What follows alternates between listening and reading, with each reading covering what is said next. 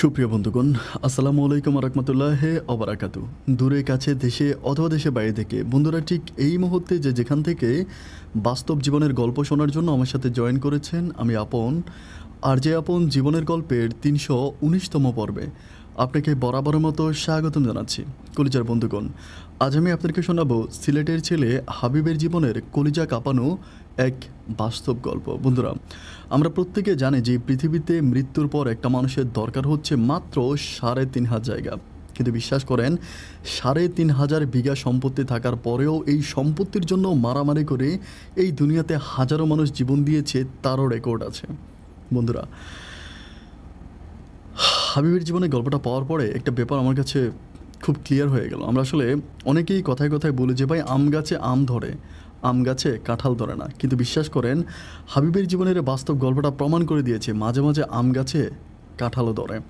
আমি আশা করব আপনারা প্রত্যেকে হাবিবের জীবনের কলিজা কাঁপানো বাস্তব গল্পটা শুরু থেকে শেষ অবধি শোনার পর আমাদের সিলেটের ছেলে হাবিবকে অন্তত সান্ত্বনামূলকভাবে হলেও একটা কমেন্ট করে যাবেন। ধন্যবাদ সবাইকে। সুপ্রিয় বন্ধুগণ, আসসালামু আলাইকুম রহমতুল্লাহ অবরাকাতু। আমার নাম মোহাম্মদ হাবিব, আমার বাড়ি সিলেট। বন্ধুরা, আমি আমার জীবনের গল্পটা শুরু করার শুরুতে আপনাদেরকে আমার পরিবারের ব্যাপারে জানিয়ে রাখি। আমার পরিবারে আমি আছি, আমার বাবা আছে, মা আছে, এছাড়া আছে আমার মামা মামি সহ আমার 2টা মামাতো বোন, তাছাড়া আছে আমার একটা ছোট বোনও। বন্ধুরা, হয়তো অনেকের কাছে প্রশ্ন জাগতে পারে আমি কেন আমার নানু বাড়ির ঠিকানা দিলাম। কারণ হচ্ছে আমি জন্ম হই আমার নানু বাড়িতে। আমি শুনেছিলাম জন্ম হবার পরে যখন আমার বুঝ হয় তখন যে আমার বাবা নাকি আমার নানু বাড়িতে ঘর জামাই থাকে, এবং ঘর জামাই থেকে আমার বাবা আমাকে এই দুনিয়াতে জন্ম দিয়েছে, এবং এরপর আমার ছোট একটা বোন আসছে। যাই হোক, হাঁটি হাঁটি পাপা করে আমার দিনগুলো এভাবে সামনের দিকে অতিবাহিত হচ্ছিল। আমি যখন ক্লাস 5-এ পড়ি আমার নানু বাড়িতে, তখন আমাদের জীবনে একটা ঘটনা ঘটে, এবং ওই ঘটনাটা ভীষণভাবে দুঃখজনক। আমার মামা আর আমার নানা ভাই মিলে আমার মাকে একটা ঘর বানিয়ে দিয়েছিল আমার নানু বাড়ির সামনে, এবং ঘরটা খুব সুন্দর করে বানিয়ে দিয়েছিল টিন দিয়ে। তো ওই ঘরে বাবা মা, আমি আর আমার ছোটো বোন থাকতাম। এভাবে সময় যেতে যেতে আমি যখন ক্লাস 5-এ পড়ি, ওই সময় আমার নানু বাড়িতে আমার নানা, আমার মামা আর আমার মামানির সাথে আমার বাবা মায়ের প্রচণ্ড রকমের ঝগড়া লেগে থাকতো। মানে ঝগড়াটা এরকম থাকতো যে আমার বাবা যদি ঘর থেকে বের হইতো, আমার মামা গালাগালি করতো, আমার মামনি গালাগালি করতো। মানে কেন জানি আমার বাবার চায়ে তারা দেখতে পারতো না। এভাবে দিন আর রাতগুলো কাটতে কাটতে হঠাৎ করে একটা পর্যায়ে দেখলাম যে মামা মামি দুজনে আমাদের সাথে একেবারে মধুর সম্পর্ক গড়ে তোলে। মানে এরকম হইতো যে বাসায় ভালো কোনো রান্না হলে আমাদের জন্য নিয়ে আসতো, বাসায় স্পেশাল কোনো খাবার রান্না করলে আমাদেরকে নিয়ে আসতো, এবং এরকম হইতো যে কোথাও ঘুরতে গেলে আমাকে আর আমার ছোটো বোনকে আমার মামনির সাথে করে নিয়ে যেত। এভাবে দিন আর রাতগুলো কাটতে কাটতে আমার মামা আর মামনির সাথে আমাদের সম্পর্কটা আবার পুনরায় খুব মিষ্টি হয়ে যায়। যেতে যেতে একদিন হঠাৎ করে রাতের বেলায় আমি প্রচণ্ড রকমের চিৎকারের শব্দ শুনতে পাচ্ছিলাম।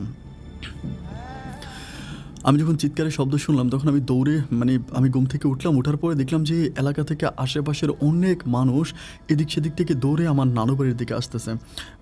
আমার মামনির ঘরের দিকে ঢুকতেছে। আমি তখন মামনির ঘরের ভিতরে ঢুকি, এবং ঢুকতে পাওয়ার পর আমি দেখতে পাই যে খুব বিভৎস অবস্থায় আমার বাবাকে খাটের সাথে বেঁধে রেখেছে। এটা দেখার পর আমি খুব অবাক হয়ে গেলাম, এবং আমি জানতে পারি যে আমার বাবা নাকি আমার মামনির সাথে খারাপ সম্পর্ক করার জন্য ওই ঘরে ঢুকেছিল। যাই হোক, তখন গ্রামের সমস্ত মানুষগুলি মিলে তখন সিদ্ধান্ত নেওয়া হয়েছে আমার বাবাকে আর আমার মাকে এবং আমাদেরকে গ্রাম থেকে উচ্ছেদ করে দেবে। এই গ্রামে আমাদেরকে থাকতে দিবে না, কারণ আমার বাবা আমার মামনির সাথে যে অকারেন্স করেছে সে হয়তো আগামী দিন অন্য কোনো মহিলার সাথেও করতে পারে। এটা মিলে তখন গ্রামের মানুষরা মিলে সিদ্ধান্ত নিয়েছে আমাকে গ্রাম থেকে বের করে দিবে। তখন আমার মা সবার কাছে গিয়ে কান্নাকাটি করে যে আমি আমার একটা ছেলে একটা মেয়েকে নিয়ে এখন কোথায় যাব, কোথায় গিয়ে উঠবো, আমার স্বামীরও তো কোনো বাড়িঘর নাই, আমি এখন কোথায় যাব, খুবভাবে কান্নাকাটি করে। কিন্তু গ্রামের মানুষগুলো তখন আর আমার মায়ের কোনো কান্নাতেই আর মন গলে না। একটা পর্যায়ে আমাদেরকে ঠিক সূর্য অস্ত যাওয়ার আগে আমাদেরকে গ্রাম থেকে বের করে দেওয়া হয়। আমার বাবা তখন আমার মাকে আর আমার বোনকে আমাকে নিয়ে ঢাকাতে চলে আসে। ঢাকাতে এসে আমার বাবা একটা বস্তিতে ঘর ভাড়া নেয়, আমরা ওখানে থাকতে শুরু করি। ঠিক তারই 3 দিন পরে আমাদের পরিবারে প্রচণ্ড রকমের অভাব। আমার বাবা কিন্তু তেমন কোনো কাজকাম করতো না বলতে বাবা আসলে কাজকাম করতে পারতো না, কারণ আমার বাবার আলসারের প্রবলেম ছিল। আলসারের প্রবলেম থাকার কারণে আব্বা সারাক্ষণই পেটে ব্যথা থাকতো। পেটে ব্যথায় বলে বাবা সারাক্ষণই চিল্লাফিল্লা করতো, কোনো কাজই বাবা প্রপারলি করতে পারতো না। এরপরে আমার মা হচ্ছে টুকিটাকি কাজ টাজ করে আমাদের সংসারটা চালাতে শুরু করে।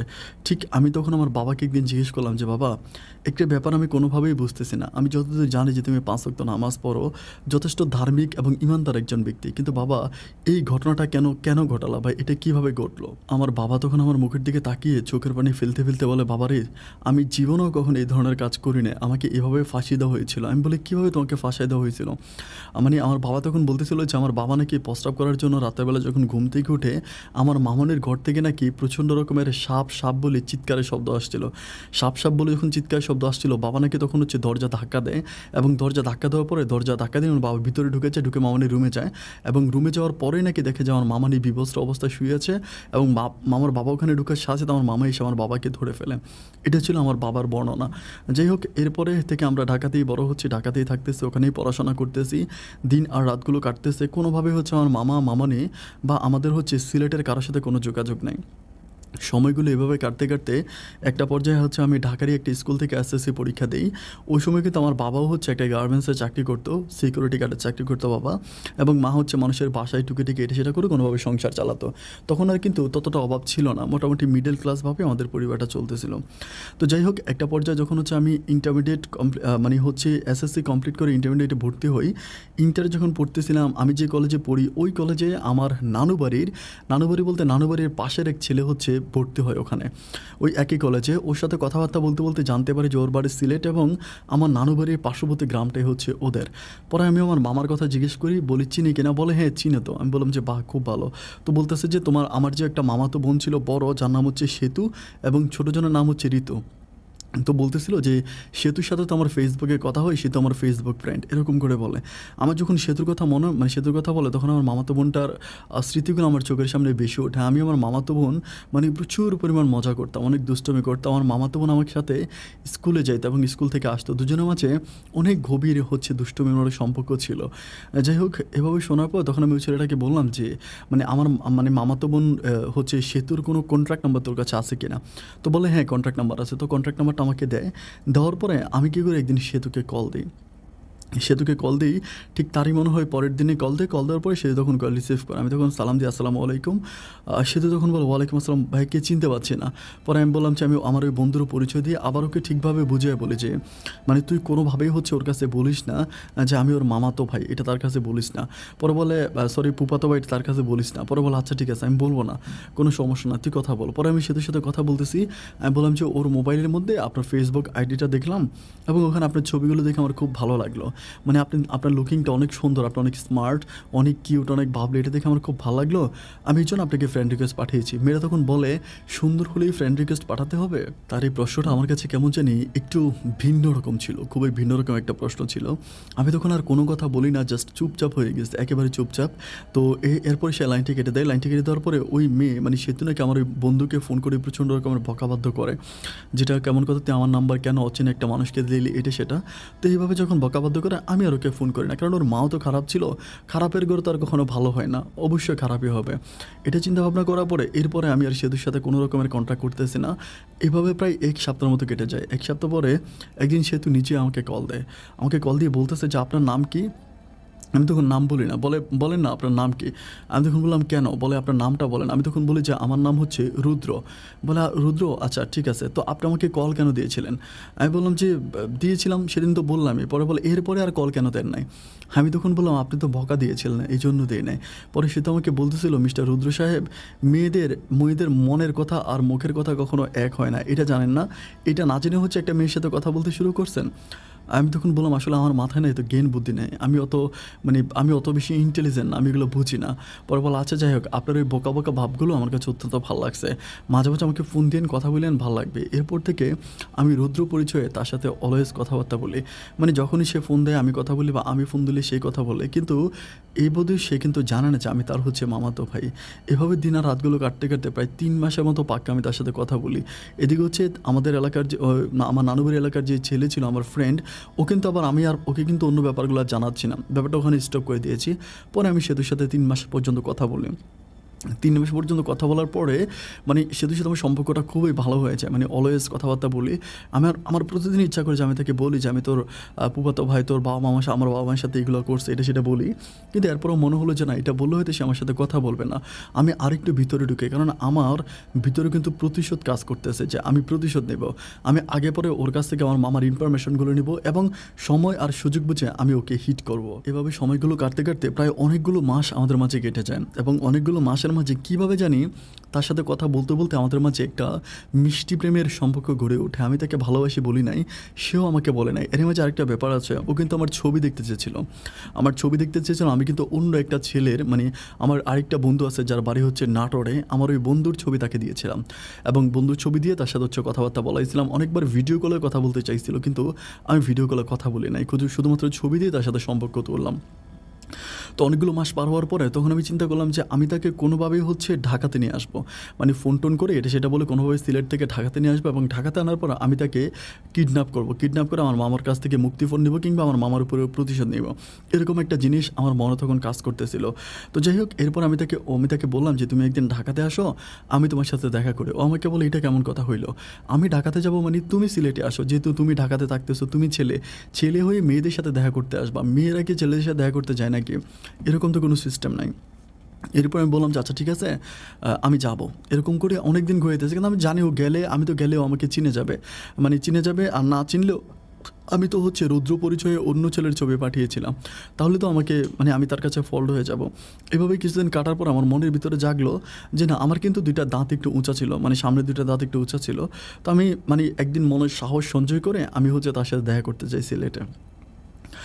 যখন তার সাথে দেখা করতে চাই সুরমা নদীর পাড়ে, আমার মনে আছে আমি তার সাথে দেখা করার সময় তার সাথে সামনে যাওয়ার পরে আমি বললাম যে তুমি সেতু, পরে মানে ও কিন্তু আমাকে একদমই চিনতে পারে না, আমাকে বলে যে হ্যাঁ আমি সেতু, আপনি?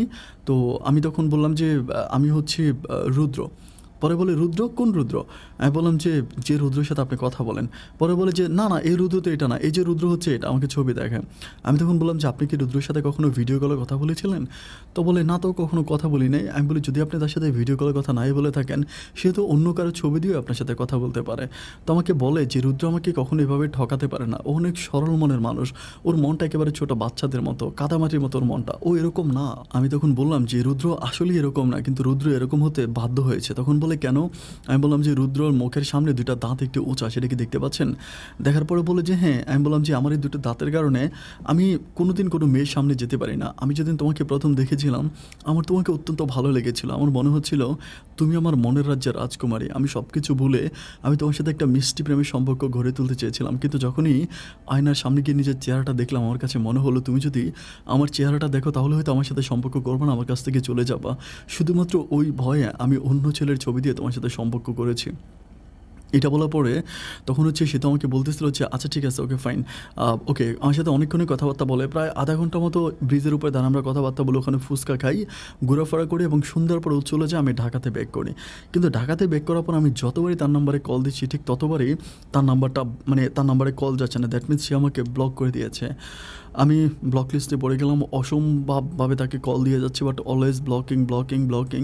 আমি কিছুই বুঝতে পারছিলাম যে আমি কী করবো। পাক্কা 1 সপ্তাহের মতো কেটে যায়। ওই 1 সপ্তাহ আমি না ঘুমাইতে পারতেছি না, খাওয়া দাওয়া করতে পারতেছি না, পড়াশোনা করতে পারতেছি, মানে আমার অবস্থা যেন যা অবস্থা। আমি প্রচণ্ড রকমের কান্নাকাটি করি। ওই সময় আমার কাছে মনে হলো হে আল্লাহ, প্রতিশোধ আমি তার উপরে কী নেব, সেই তো আমার উপর প্রতিশোধ নিতে শুরু করছে। 1 সপ্তাহ পরে একদিন সে আমাকে কল দেয়। কল দিলে আমার কাছে মনে হয় আমি যেন দুনিয়াতে বসে আসমানের চাঁদটা পেয়ে যাই। আমি তখন ফোনটা কানে দিয়ে সেতুকে বলে চিৎকার করে কাঁদতে শুরু করি। আমাকে বলে কান্না করতেছো কেন? আমি বলে কান্না করবো না তো কী করবো, এই দাঁতের জন্য বুঝি সবার কাছ থেকে আমি অবহেলিত হয়ে গেলাম। ও আমাকে বলে দাঁত নয়, প্রতারক। আমি বললাম প্রতারক? ও বলে হ্যাঁ, তুমি একটা অনেক বড় প্রতারক, শুধু প্রতারণা করেছো বলে আমি তোমার সাথে কথা বলেছি। শোনো, এই দুনিয়াতে সত্যিকারের ভালোবাসাগুলো হয় মনে মনে, মুখে নয়, চেহারা নয়। চেহারা একটা সময় নষ্ট হয়ে যাবে, চেহারা একটা সময় বিশ্রী হয়ে যাবে, কিন্তু মনটা সারা জীবন একই রকম থাকবে। এই জন্য মন থেকে ভালোবাসো, রূপ দেখে নয়। ওর ওই একটা কথা তখন আমার প্রচণ্ড ভালো লাগে, মানে ওর এই কথাটা যেন আমার হৃদয়টা কেড়ে নেয়। আমি তখন বলি যে দেখো, আমি আসলে বুঝতে পারিনি যে তুমি এতটা ভালো মানুষ, তোমার মনটা সাদা কাগজের মতো পরিষ্কার, আমি তোমাকে বুঝতে পারিনি। তুমি আমাকে মাফ করে দাও, আমি তোমার সাথে কথা না বলে থাকতে পারবো না। আমি আজকে বেশ কয়েকদিন ধরে প্রচণ্ড রকমের কষ্টে আছি, আমি নিঃশ্বাস নিতে পারতেছি না, খাইতে পারতেছি না, আমি ঘুমাইতে পারতেছি না, আমার প্রচণ্ড রকমের কষ্ট হচ্ছে। ও আমাকে বলে আমি ঢাকাতে আসছি। আমি বলি কি, ঢাকাতে কোথায়? ও বলে মিরপুরে। আমরা তো কিন্তু মিরপুরের পাশেই থাকতাম। আমি তখন বলেছি কোথায়? বলো অমুক জায়গায়। আমি তখন কোনো কিছু না বলে একটা রিক্সা নিয়ে ওখানে চলে যাই এবং ওখানে গিয়ে তার সাথে দেখা করি। ওই দিন ঘন্টার পর ঘন্টা আমি তার সাথে কথা বলি। আমাদের মাঝে এরকম একটা সম্পর্ক গড়ে ওঠে, মানে আমি একটা ব্যাপারে খুব তাজ্জব হয়ে যাই, মানে এতটাই তাজ্জব। ও আমাকে দেখেছিল আজ থেকে লাইক 6 বছর আগে, কিন্তু 6 বছর আগের এই আমিকে ও এখন চিনতেই পারছে না, মানে কোনোভাবেই চিনতে পারতেছে না। যাই হোক, এরপরে আমি আর এই ব্যাপারটা নিয়ে সামনে দিকে যাচ্ছি না, আমি তার সাথে কথাবার্তা বলতেছি। এভাবে প্রায় আমার সম্পর্কটা 1 বৎসরের মতো কেটে যায়। 1 বৎসর পরে আমার কাছে মনে হলো যে মানে আমাদের এই সম্পর্কটার মানে ইয়েটাকে দিন যত যাচ্ছে আমি তার উপরে ততটাই গভীর হয়ে যাচ্ছি, ততটাই দুর্বল হয়ে যাচ্ছি। যদিও শুরুটা ছিল আমি তার উপরে প্রতিশোধ নেব, কিন্তু বর্তমানে এখন যেটা দাঁড়িয়েছে এটা হচ্ছে আমি তার সাথে 1 মিনিট কথা না বলতে পারলে আমি নিজেই নিঃশ্বাস ফেলতে পারি না। আমি তখন চিন্তা করলাম যে সম্পর্ক থাকুক বা না থাকুক, আমি তার সাথে আমি আমার সত্য কথাগুলো তাকে খুলে বলবো। এরপর যদি আমার সাথে সম্পর্ক রাখে তো রাখবে, আর যদি না রাখে তাহলে কষ্ট টষ্ট করে হলেও আমি তাকে ভুলে যাব। আমি তার সাথে এভাবে আর সামনের দিকে যাবো না। এর কিছুদিন পরে আমি সিলেটে যাই তার সাথে দেখা করার জন্য। আমার মনে আছে আমি হযরত শাহজালালের মাজারে তাকে নিয়ে যাই, শাহজালাল সাহেবের মাজারে নিয়ে যাই। মাজারে নিয়ে যাও, ও আমাকে বলে মাজারে কেন আসছে? আমি বলি মাজারে আসছি, আমার আজকের এই কথাগুলো মাজারে বসিয়ে দাও, মানে মাজারে বসিয়ে বলা উচিত। আমাকে বলে মাজারে বসে এমন কী কথা? আমি বললাম আসো। পরে মাজারে বসার পর আমি তাকে একটা ছোট্ট গল্প বলতে শুরু করলাম। গল্পটা হচ্ছে আমি এতক্ষণ পর্যন্ত যে জিনিসগুলো লিখলাম এগুলোই, মানে এই কথাগুলো আমি তাকে বলতেছিলাম যে এরকম এরকম ঘটনা এমনি এমনি এমনি এমনি আমি অন্য একটা ছেলের পরিচয়, আমি তাকে ঘটনাগুলো বললাম। তো এখন যদি এই ছেলের মামাতো বোনের সাথে তার সম্পর্ক হয়, ফুফাতো ভাইয়ের মামাতো বোনের সম্পর্ক হয়, তাহলে এটার পরিচয়টা কী হবে? আর ওই মামাতো বোনটা যদি জানতে পারে যে তাহলে সে কী করবে? এটা বলার পরে ও পুরো ডাউট করে ফেলে। ও তখন আমার মুখের দিকে অনেকভাবে তাকায় বলতেছে যে আপনি হাবিব ভাই না তো? যখন এটা বলে আমি তখন নিচের দিকে তাকায় থাকি। আমাকে বলে কথা বলেন না কেন? আপনি হাবিব ভাই না তো? আমি তখন বললাম যে হ্যাঁ আমি হাবিব। এটা বলার পরে বলতেছে যে একটা মানুষ আরেকটা মানুষের সাথে কতবার প্রতারণা করে। প্রথমত রুদ্র পরিচয়ে অন্য ছেলের ছবি দিয়ে প্রতারণা, তারপরে আপনি আমার আপন ফুফাতো ভাই, সেক্ষেত্রে আমার সাথে এত বড় বেইমানিটা কেন করলেন? আমি তখন বললাম যে সেতু, আমি তো ওর সাথে বেইমানি করি নাই, বেইমানি করার কোনো ইচ্ছা আমার কোনোদিনও ছিল না। আসলে তুমি তো জানো যে কী কারণে আমার বাবা তোমাদের ঘর ছেড়ে চলে গেছিলো। ও বলে আমার এগুলো মনে নেই। আমি বলি তোমার মনে না থাকলেও আমার মনে আছে। এরকম কলঙ্কের বোঝা মাথায় নিয়ে আমার বাবা তখন তোমাদের ঘর ছেড়েছিল। এরপরে কীভাবে মনে হয় যে আমি যদি তোমাকে ট্রু অনেস্টলি সত্য কথাটা বলতাম তুমি আমার সাথে কথা বলতা? তুমি তো আমার সাথে কোনোদিনও কথা বলতা না। শুধু এই ভয়ের কারণে আমি তোমার কাছ থেকে ব্যাপারগুলো লুকিয়েছিলাম। বাট ট্রাস্ট মি, আমি তোমাকে অনেক পছন্দ করি। ও আমাকে বলে যে আমার উপরে কোনো প্রতিশোধ নিচ্ছ না তো? আমি বললাম কোনোদিনও না। যদি প্রতিশোধ নেওয়ার থাকতো তুমি ঢাকাতে গেছো, আমি তখন তো প্রতিশোধ নিতে পারতাম। আর প্রতিশোধ আমি তোমাকে কেন নেব? কারণ তোমার তো কোনো দোষ নাই। দোষ যদি করেই থাকে সেটা তোমার মা করছে, তোমার বাবা করছে, তুমি তো কোনো দোষ করো নাই। আমাকে বলে সব কিছুই ঠিক আছে, কিন্তু বাবা মাঝে মাঝে না তোমাদের কথা বলে যে তোমরা কোথায় আছো, কোন জায়গায় আছো, আর তোমাদের নিয়ে খুব টেনশন করতো। তোমার ছোটো বোনটা কেমন আছে? আমি বললাম হ্যাঁ আমার ছোটো বোনও ভালো আছে, অনেক ভালো আছে। ও আমাকে বলে আচ্ছা ঠিক আছে বাসায় যাবা? আমি বলে মাথা খারাপ নাকি? আমি তোমাকে আজকে প্রমিস করাচ্ছি তুমি প্লিজ আমার এই সম্পর্কটার কথাটা কোনো দিন তোমার বাবা মা কারো কাছে বলবো না। কারণ তারা যদি এই ব্যাপারটা কোনো দিনও জানতে পারে তাহলে কী হবে তুমি কি জানো? আমাকে বলে জানবো না কেন, আমাকে মেরে হচ্ছে গঙ্গার জলে বাসায় দিবে। আমি বললাম হ্যাঁ তাই করবে, তাহলে কখনও তাদের কাছে এই কথাগুলো বলতে যেও না। আমাকে বলে আমি কোনোদিনও বলবো না, তুমি এটা নিয়ে একদম টেনশন করো না। যাই হোক, ওই দিন আমি আবার সিলেট থেকে চলে আসি। তারপর থেকে তার সাথে আমার সম্পর্কটা সামনের দিকে যাচ্ছে। মানে এরকম যে গভীর একটা সম্পর্ক, আমি মাঝে মাঝে মানে এরকম হয়তো যে 2-3 দিন পর পর আমি সিলেটে চলে যেতাম, সিলেটে যাইতাম এবং ট্রেনে করে যাইতাম, ওখানে গিয়ে তার সাথে দেখা করতাম, দেখা করে তারপর আমি আবার ফিরে আসতাম। এতটাই গভীর সম্পর্ক হয়ে গেছিলো যে কোনো কারণে যদি আমার মোবাইলটা 1 ঘন্টা বন্ধ থাকতো, কাঁদতে কাঁদতে চোখের জলে বন্যা ভাষায় ফেলতো। সে তো প্রচুর পরিমাণ ভালোবাসতো আমাকে, প্রচণ্ড রকমের ভালোবাসতো। এভাবে দিন আর রাতগুলো যেতে যেতে একটা পর্যায়ে আমি ইন্টারমিডিয়েট পরীক্ষা দিই এবং ইন্টার পরীক্ষা দেওয়ার পর আমি ইন্টারে খুব ভালো একটা রেজাল্ট করি। আর ওই সময় কিন্তু সে তো পড়াশোনা করতো না, সে তো পড়াশোনা করতো না। বলতে একটা ঘটনা আছে, আমাদের ওই নানুবাড়ির এক ছেলে সেতুকে নাকি প্রচণ্ড পছন্দ করতো, এবং ওই ছেলে সেতুকে উঠিয়ে নিয়ে যাওয়ার জন্য বেশ কয়েকবার নানা বাড়িতে হামলা দেয় বা না উঠিয়ে নিয়ে যাবে, এটা নিয়ে অনেক ঝামেলা হয়। এই জন্য সেতুর বাবা মা সেতুকে পড়াশোনা করতে দেয় না। সেতু হচ্ছে ক্লাস 9 পর্যন্ত পড়েছিল, এরপরে ওর পড়াশোনা বন্ধ হয়ে যায়। যাই হোক, এরপর এভাবে চলতে চলতে আমি তখন চিন্তা করলাম যে ইন্টার যখন কমপ্লিট করছি, ইন্টার কমপ্লিট করার পর আমি তখন পার্ট টাইম একটা চাকরি করতেছে ঢাকাতে, হচ্ছে পার্ট টাইম একটা চাকরি করি, আর আমার বোন মা বাবা সবাইকে নিয়ে ভালোই আছি। ওই সময় বাবারও প্রমোশন হয়, বাবা হচ্ছে সিকিউরিটি গার্ড থেকে সিনিয়র সিকিউরিটি গার্ড হয়। মানে বাবা তখন আর কাজ করা লাগে না, শুধু যারা সিকিউরিটি গার্ড আছে তাদের মানে ডিউটিগুলো শুধু হচ্ছে করে দেয়, শিফটিং করে দেয় ওরকম। মা তখন আর কাজ করে না, বাবার উপার্জনের টাকায় তখন আমাদের সংসারটা ভালোই চলতেছিল। এভাবে কাটতে কাটতে আমি তখন চিন্তা করলাম যে আমি কোনো না কোনোভাবে হচ্ছে সেতুকে মানে আমার কথাগুলো আমি বলবো বা কিছু একটা করব, মানে আমি তাকে বিয়ে করে ফেলবো, এরকম একটা প্ল্যানিং করি। একদিন আমি তাকে বলি যে সেতু তুমি ঢাকাতে আসো, ঢাকাতে আসলে আমি তোমাকে বিয়ে করবো, ডাইরেক্টলি আমি তাকে এই অফারটা করি। করার পর আমাকে বলো হঠাৎ করে এটা কেন? আমি তখন বললাম যে হঠাৎ করে বলো আর যেভাবেই বলো, এটা ছাড়া তো আমাদের কাছে আর সেকেন্ড কোনো অপশন নাই, এছাড়া কি দ্বিতীয় কোনো রাস্তা খোলা আছে তুমি বলো।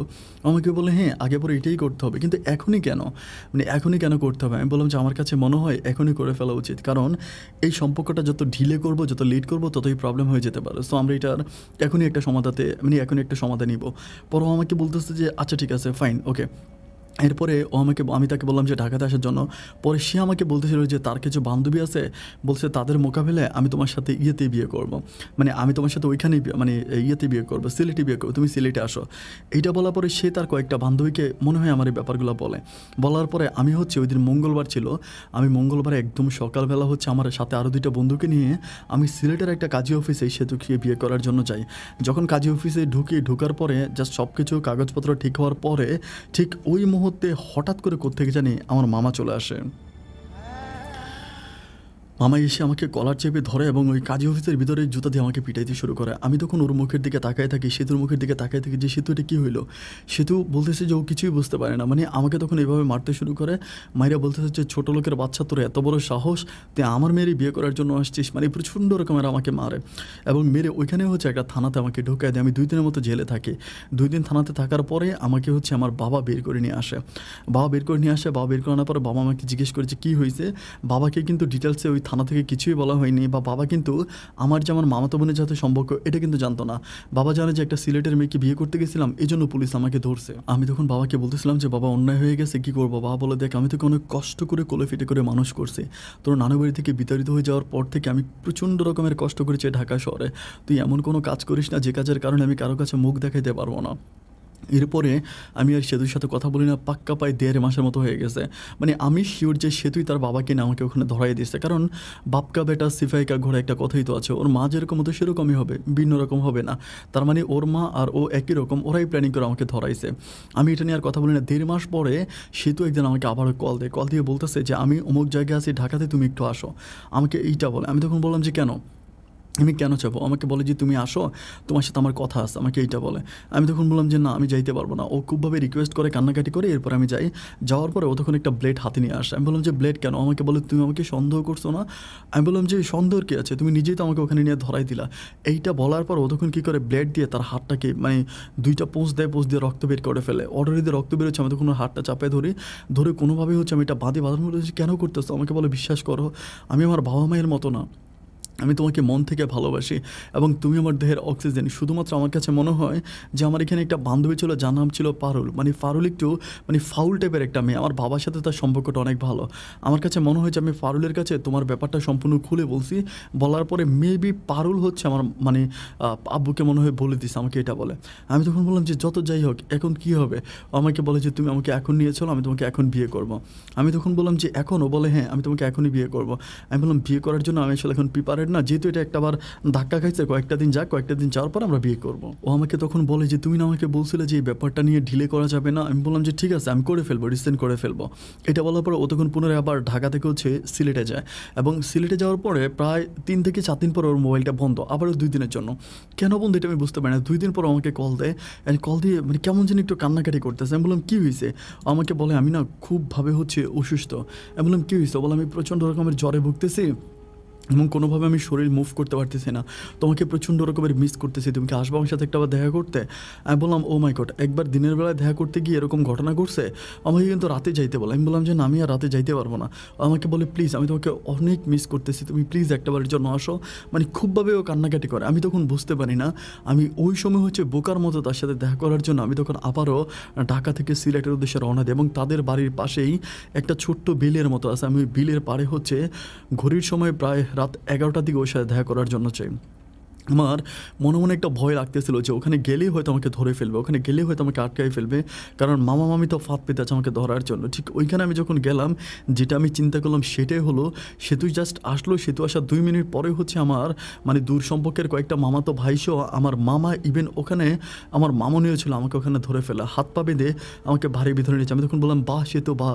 সেতু তখনও কান্না করতেছে, আমি তখন কিছুই বুঝি না। ভিতরে নিয়ে যায়, ভিতরে নিয়ে যাওয়ার পরে সেতুকে মারে। সেতু তখন বলে যে যদি জীবন থাকতে আমি ওকে ছাড়া আর কাউকে বিয়ে করবো না, আমি যদি ওকে না পাই তাহলে আমি বিষ খেয়ে মরে যাবো, আমি ওকে ছাড়া অন্য কাউকে আমি কোনো দিনও বিয়ে করবো না, কারণ আমি ওকে ভালোবাসি, আমার দেহের অক্সিজেন। এটা বলে সেতু তখন প্রচণ্ড রকমের কান্নাকাটি করতে শুরু করে। এবার এই পাশ ও পাশ থেকে অনেকে আসে, আমার মামাকে এইটা সেটা বিভিন্ন কথা বলতেছে। একটা পর্যায়ে আমার মামা আমার মামনির সাথে ঘরের ভিতর গিয়ে প্রায় 10 মিনিটের মতো জানি কী আলাপ করে। 10 মিনিট পরে মামা বেরিয়ে আসে, আসার পর আমাকে বলতেছে যে কালকেই তোর বিয়ে, আমাকে এটা বলে। আমাকে বললাম যে কালকে বিয়ে মানে? মা বলে যে হ্যাঁ, কালকে আমি সেতুর সাথে তোর বিয়ে দিব। আমি তখন বললাম যে এটা কেমন কথা, সেতুর সাথে আমার বিয়ে দিবেন? পরে মামা কী করে, উকিল নিয়ে আসে, উকিল আনে এবং ওখানে হচ্ছে কাজিও আনে সকালবেলা। মানে ওর পরের দিন সকালবেলা উকিল আর কাজি এনে ঘরের সামনে হচ্ছে ঘরের ওই উঠানে একটা শীতল পাটির মধ্যে বসিয়ে সেতুর সাথে আমার বিয়ের কাজটা মানে সম্পূর্ণ করে। বিয়ের কাজটা সম্পূর্ণ করে আমি হচ্ছে কাবির নামে সিগনেচার করি। আমি তখন ব্যাপারগুলো বুঝতে পারতেছিলাম না যে কী ব্যাপার, আমার সাথে বিয়ে কেন করাই দিল, মানে মামা রাতারাতি এতটা ভালো কেন হয়ে গেল, আমি বুঝতে পারতেছিলাম না। এরপর ওকে বিয়ে করার পরে আমার মামা বলতেছে যে তুই এই বাড়ি থেকে যেতে পারবি না, তোকে এই বাড়িতেই থাকতে হবে। পরে বিয়ে হবার পরে আমাকে আটকে আমার বাবা মাকে খবর দেয়। বাবা মাকে খবর দেয়, আমার মামা আমার কাছ থেকে ফোন নাম্বার নিয়ে যায়। আমার মামার এই মানে আমার বাবার এই পর্যন্ত কিন্তু আজকে এতগুলো বছর আমার বাবা মায়ের কোনো কন্ট্যাক্ট নাম্বার আমার মামার কাছে ছিল না। এই প্রথম আমার কাছ থেকে কন্ট্যাক্ট নাম্বার নিয়ে আমার বাবা মা দুজনকে ফোন করার পর তার সিলেটে আসে। আসার পরে আমার বাবা তো প্রচণ্ড রকমের কান্না করেন, মাও কান্না করতেছে। মামা বলে এমনি এমনি বিয়ে করাই দিছি, এখন হচ্ছে এরকম এরকম বলে। তো আমার মা বলতেছিল যে ওরে বিয়ে করাইছিস, আমার একটা বার বলতাম, মানে আমি আসতাম, আমি এসে দেখতাম বা এটা সেটা। তখন আমার মাকে আমার মামা কোনো মূল্যায়ন করে না। মূল্যায়ন না করার পর আমার বাবা তখন বলতেছে আচ্ছা ঠিক আছে, যেহেতু বিয়ে হয়েই গেছে এখানে তো কথা বলে লাভ নেই, বউ দিয়ে দেন, আমরা বউ নিয়ে চলে যাই। ওই সময় আমার মা বলতেছে না, আমি এত কাঁচা মাছ খাই না। তো আমার বাবা বলতেছে কেন, কাঁচা মাছের কী আছে? পরে আমার মা বলতেছে যে আমি আমার মেয়েকে আপনার সাথে পাঠাবো না, মানে আমি আমার মেয়েকে ঢাকাতে পাঠাবো না, আপনার ছেলে আমার বাড়িতে থাকবে এবং ঘর জামাই থাকবে, এটা বলে। আমি বললাম যে না, আমি ঘর জামাই কেন থাকবো? আমার মামা তখন আমাকে বলতেছে যে তোর সাথে বিয়ের সময় এগ্রিমেন্ট হয়েছে। আমি কিন্তু 2টা পেপারে সিগনেচার করেছিলাম, বাট আমি তো আসলে কখনো বিয়ে করি নাই, আমি জানি না যে কাবিনের জন্য কয়টা পেপারে সিগনেচার করতে হয়। আর ওই সময় আমাকে এমনভাবে মারছিল যে আমার শরীরের পুরো রক্ত বেরোচ্ছিল, আমার কোনো হুঁশ ছিল না যে আমি কোথায় সিগনেচার করতেছি। পরে দেখলাম যখন এগ্রিমেন্টে আসে যে আমি হচ্ছে আমার বউয়ের সাথে আমার শ্বশুরবাড়িতে ঘর জামাই থাকবো, আদারওয়াইজ যদি না থাকে তাহলে কাবিনের টাকা দিয়ে আমি আমার বউকে হচ্ছে দিয়ে চলে যাব, ওরকম একটা এগ্রিমেন্ট পেপার ছিল। তো কাবিনের টাকা যখন আমি উল্লেখ করতে চাই যে আমার বাবা জিজ্ঞেস করে কাবিনের টাকা কত, তখন আমার মামা বলে না, মানে কাবিনের টাকা উতুবুতু করে। এরপরে আমার বাবা ওখানে 2 দিন থাকে, কিন্তু ওই 2 দিনের এক রাতও হচ্ছে সেতুকে আমার কাছে আসতে দেওয়া হয় না। সেতু রুমে থাকতেছে, আমাকে আমার রুমে রেখে দেওয়া হয়েছে।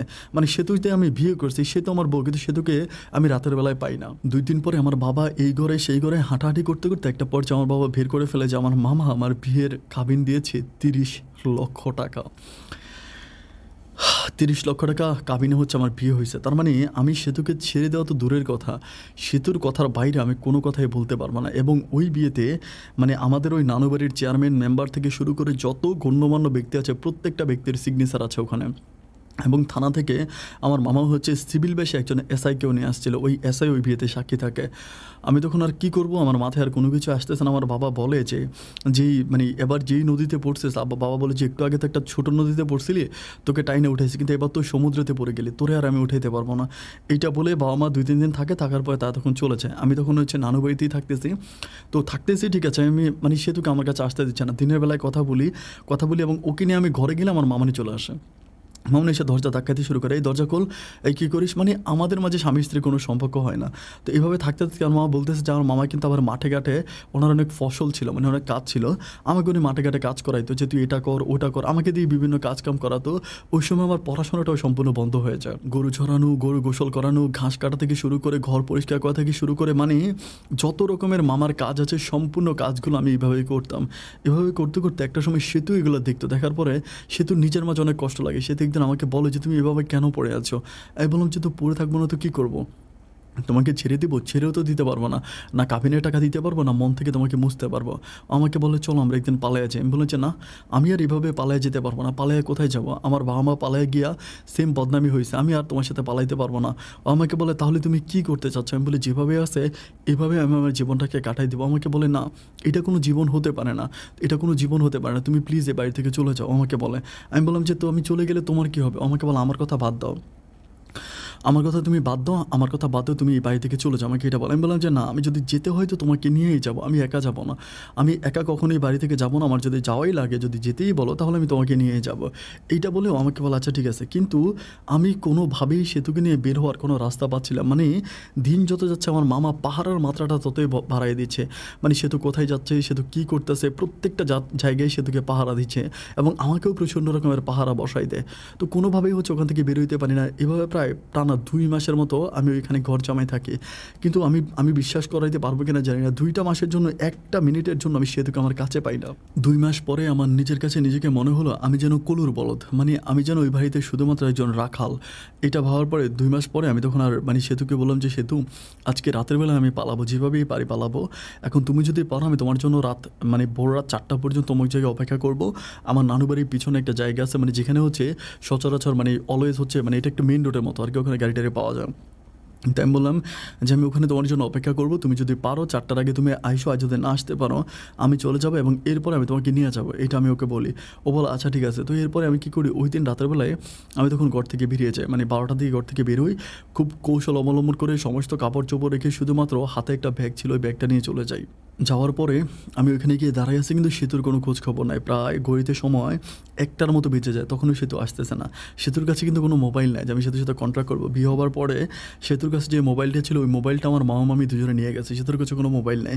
আমি জাস্ট বুঝতে পারতেছিলাম না যে আমি কীভাবে ওর সাথে কন্ট্যাক্ট করবো, কোনোভাবেই কন্ট্যাক্ট করার ওয়ে নাই। ঠিক ঘড়ির কাঁটায় যখন রাত 3টা বাজে আমি তখন দেখি যে সেতু হচ্ছে একটা ছিঁড়াপিটা টাইপের একটা কাপড় পরে, হাতে কিচ্ছু নেই, ওইটা পরে সেতু তখন আসছে।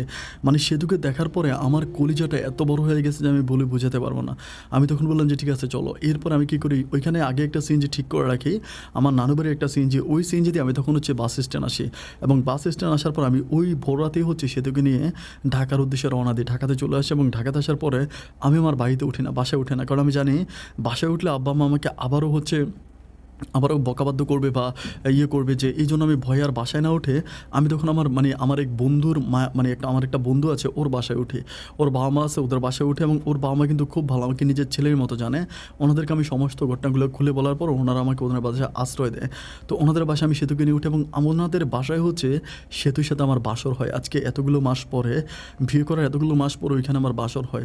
তো বাসর ঘর কমপ্লিট হয়, ওইখানে আমি থাকি। বাসর হওয়ার পরে প্রায় 15 দিন পর্যন্ত আমি ওইখানে থাকি। এরই মাঝে অলওয়েজ হচ্ছে সেতুর বাবা মা আমার বাবা মায়ের কাছে আসতেছে। সেতু কোথায় গেছে সেতুকে খোঁজার জন্য অলওয়েজ ওর বাবা মা আমাদের বাসায় ভিড় করতেছে। আর আমার বাবা আমাকে ফোন করে বলতেছে যে, আমি বললাম যে বাবা আমি নিয়ে আসছি, এমনি বাবাকে বলি। বাবা তখন বলে ঠিক আছে তুই বাসায় আসিস না, তুই যেখানে আসিস সেখানেই থাক, কারণ বাসায় আসলে খুব প্রবলেম হয়ে যাবে। এরই মাঝে আমার বাবা মা আর আমার ছোটো বোন কিন্তু এসে আমার ওই বন্ধুর বাসায় মানে সেতুকে দেখে যায়। ওরা কিন্তু আমার বাবা আবার মা দুজনেই আদর করেছে, সেতুকে দোয়া করেছে। যাই হোক আলহামদুলিল্লাহ এভাবেই সময়গুলো কাটতেছে। পাক্কা আরও 1 মাসের মতো কেটে গেছে। 1 মাস পরে আমার মামা আর মামানে আমাদের বাসায় আসা কমাই দিয়েছে, মানে তারা তখন আর মানে সেতুর আশা ছেড়ে দিয়েছে, সেতুকে আর পাবে না, ওরকম একটা প্ল্যানিং। এরপরে কী করে আমি তখন হচ্ছে আমাদের বাসায় উঠি, মানে অন্যের বাসায় আসলে আর কতদিন থাকবে। এরপর আমাদের বাসায় উঠি, আমাদের বাসায় থাকতে শুরু করতেছে। আলহামদুলিল্লাহ এভাবেই দিনগুলো কাটতে কাটতে কিছুদিন পরে হচ্ছে রমজান মাস আসে। তো তো রমজান মাসে হয় কি যে আমরা আমাদের রমজান মাসটাকে অনেক ভালো করে সেলিব্রেট করি আর কি, মানে রোজার মাসটা অনেক ভালো থাকি। অ্যান্ড রোজার প্রায় 20 দিন, মানে 20 রমজানের দিন আমার মামনি হচ্ছে আমার মানে আমার মায়ের নাম্বারে কল দেয়। 20 রমজানের দিন কল দিয়া মানে সেতুর জন্য প্রচণ্ড রকমের কান্নাকাটি করতেছে। মামনি কিন্তু জানে না যে সেতু বাসায়, তো কান্নাকাটি করতেছে। আমার বড় মেয়েটা রমজান মাসে মানে বোরাতে সবাইকে ডাইকা দিত, ওরকম করতো, এটা করতো ওটা করতো। আমার মেয়েটা অত্যন্ত ভালো ছিল, অনেক ভালো ছিল, অথচ আমার মেয়েটাকে এভাবে আপনার ছেলে নিয়ে গেলো যে আমি যদি পারেন আমার মেয়েটা একটু খোঁজ খবর দেন, এভাবে কথা বলতেছে না। আমার মা ওই সময় বোকার মতো লাউড স্পিকার দিয়ে রাখছে এবং কথাগুলো হচ্ছে সেতু পাশ থেকে শুনতেছিল। মায়ের এই কান্নার শব্দ শোনার পরে মুহূর্তের মাঝে সেতুর মনটাও গলে যায়। সেতু যখন মোবাইল ফোনটা টান দিয়ে ওর মায়ের সাথে কান্না করতে করতে কথা বলতে শুরু করেছে, মা আমার ভুল হয়ে গেছে, তুমি আমাকে মাফ করে দাও, আমি আর কখনো এরকম করবো না, তুমি আমার মা, এইটা সেটা বলে অনেকভাবে কান্নাকাটি করতেছে। পরে সেতুর মাও কান্নাকাটি করতেছে, সেতুও কান্নাকাটি করতেছে, আমার মাও তখন কাঁদতেছে। এরপরে তার পরের দিনে সেতুর মা সেতুর বাবা আমাদের বাসায় আবারও আসে রমজান মাসে। আমার মনে হচ্ছে 21 রমজানের দিন আসে। আসার পরে ওনারা আমার মানে সেতুর বাবা আমার দুজনে আমার আব্বা আমার কাছে মাপ চায়, ক্ষমা চায়, যা হবার তো হয়ে গেছে, ওরা ভুল করছে, ওরা অন্যায় করছে, কাবিনটা ওরা এত টাকা করে ফেলছে, এটা ওরা ঠিক করে নিবে, বা এরা আবার মানে আমাদের সম্পর্কটা করা মেনে নিয়েছে যাতে আমাদের যাতায়াতটা থাকে, এভাবে ওরা সম্পর্কটা সম্পূর্ণ মেনে নেওয়ার পরে আমাকে হচ্ছে ওদের বাড়িতে যাইতে বলে সেতুকে নিয়ে। আমি তখন আর যাই না, আমি জানি যে গেলে তো একটা না একটা অকারেন্স ঘটে যাবে। এভাবে প্রায় আরও পাক্কা 4 মাসের মতো কাটে। 4 মাসের মতো কাটার পরে এবার সেতু জানি কেমন একটু তার আব্বা আম্মার জন্য মন খারাপ করে, মানে যেতে চায়, ওরকম বাপ মাকে দেখে না। আমার মা আমাকে বলে এটা ঠিক না, একটা মেয়ে তার বাবা মাকে দেখবে না, তার বাবা মায়ের কাছ থেকে এভাবে দূরে থাকবে, এটা কি হয় নাকি, তুই এইভাবে মেয়েটাকে আটকে রাখতে পারিস না। বাবা মাকে খুবভাবে প্রেশার দেয় যে ওকে তোর বাবা মায়ের কাছে যেতে, তোর বাবা মায়ের সাথে কথা বলতে দিয়ে। যখন এইভাবে প্রেশার দেওয়ার পর আমি তখন বলেছি সেতু তুমি যদি যেতে চাও তুমি যেতে পারো, কিন্তু আমি যেতে পারবো না। আমার পক্ষে ওখানে যাওয়া কোনোভাবেই সম্ভব নয়, কারণ আমি জানি ওখানে গেলেই ওরা একটা অকারেন্স করবে, আমাকে আটকাবে, মারবে, কাটবে, কিছু একটা করবে। আমার পক্ষে আমি যেতে পারবো না, তুমি আমাকে মাফ করে দাও। ওকে এভাবে বলি, ও তখন বলে কিচ্ছু হবে না, তুমি আমার পরে বসা রাখো, তুমি চলো, আমি আর চাই না। না যাওয়ার পরে ওই তখন হচ্ছে যায়, গিয়ে হচ্ছে প্রায় 3 থেকে 4 দিনের মতো ওদের বাড়িতে যায়। 3-4 দিনের মতো আমার সাথে মানে ফোনে কথা বলে থাকে। প্রায় 4 দিন পরে হঠাৎ করে ওর নাম্বারটা বন্ধ। আমি ওর নাম্বারে আর মানে লাইন পাই না, ওর নাম্বারে লাইন পাই না। লাইন নেওয়ার পর আমার মামাকে কল দিয়ে বললাম যে মামা ওর কী হয়েছে। পরে বলে ও তো হচ্ছে এক জায়গায় বেড়াইতে গেছে, আমাকে এইটা বলে। আমি বলেছি কোথায় বেড়াইতে গেছে, আমার বউ আমার অনুমতি ছাড়া অন্যত্রে বেড়াতে যাবে, এটা সেটা বলি। তো যাই হোক আমার এরপরও সেতু মানে আমি আর সেতুর কোনো রেসপন্স পাই না, কোনো কথাবার্তা বলতে পারি না। তখন আব্বা আম্মা দুজনে আমাকে বকাবাধ্য করে যে তুই দিলি কেন, তুই দিয়ে দিলি কেন তুই দিলি। আমি তখন বললাম যে আরে আমি তো দিয়ে দিলাম, তো তোমরাই তো বললো যে আমি তার বাবা মায়ের কাছ থেকে তাকে এইভাবে দূরে সরে রাখছি, মানে বাবা মা তখন আমাকে উল্টা দোষারোপ করতেছে। যাই হোক এভাবে দিন আর রাতগুলো কাটতে কাটতে আমি তখন সেতুর কোনো সন্ধান পাচ্ছি। মামাকে ফোন করে বলি মামা সেতু কোথায় গেছে, আপনি আমাকে সত্য করে বলেন। বলে যে সেতু আছে, সেতু বেড়াইতে গেছে, এটা বলে। তো এতদিন তো বেড়াইতে পারে না, আমার ভিতরে তখন প্রচুর পরিমাণ সন্দেহ লাগার পর আমি চিন্তা করলাম যে না, যেভাবেই হোক আমাকে আমার সেতুর কাছে যেতে হবে। আমি তখন করি কি, সমস্ত দ্বিধাদ্বন্দ্ব ভুলে সেতুকে দেখার জন্য আমি তখন হচ্ছে সিলেটের উদ্দেশ্যে রওনা দিই। আমি সিলেটের উদ্দেশ্যে বাবা মা দুজনে আমাকে মানা করে যে তুই যাইস না, তুই গেলে তোর একটা ক্ষতি করে ফেলবে। আমার কথা হচ্ছে আমাকে মারক কাটক যাই করুক আমি সেতুর কাছে যাব, কারণ আমি সেতুকে ভালোবাসি, সেতু আমার বিবাহিত স্ত্রী, আমি ওর কাছে যাব, আমার যতই ক্ষতি হোক। এরপর আমি যাই এবং যাওয়ার পরে আমার মনে আছে আমি সিলেটে যখন পৌঁছাই তখন প্রায় 2টার মতো বেঁচে যায়, মানে হচ্ছে পরন্ত দুপুর 2টা বাজে যাই। যাওয়ার পর দেখলাম যে মামা মামি দুজনেই বসে আছে, তাদের সাথে কথাবার্তা বলার পরে মামা বলতেছে যে এভাবে তুই সেতুকে নিতে পারিস না, আমাকে এইটা বলে। তাই আমি বললাম যে ঠিক আছে, এইভাবে নিতে পারি না, যে কীভাবে নিতে পারি। পরে বলে যে আচ্ছা ঠিক আছে, এই তুই বয়, আমি সেতুকে ডাকতেছি, সেতু এই বাড়িতে নাই, সেতু অন্য একটা বাড়িতে গেছে, এইটা বলে। তো আমি তখন বললাম যে কোন বাড়িতে গেছে, আপনি আমাকে সাথে করে নিয়ে চলেন। মা বলে না তুই এখানে বস। এরপরে আমার মামা সেতুকে ডাকার জন্য যাওয়ার পরে অনেকক্ষণ হয়ে গেছে, প্রায় পাক্কা আধা ঘন্টার মতো গেছে, মামা আর আসে না। আধা ঘন্টা পরে মামা আসার পরে আমি বললাম যে কী মামা সেতু আসে নাই। পরে বলা আসতেছে তুই বয়। ঠিক তারই 15 থেকে 20 মিনিট পরে হঠাৎ করে আমি দেখলাম যে সিভিল বেশে কয়েকজন পুলিশ এসে আমাকে অ্যাটাক করে।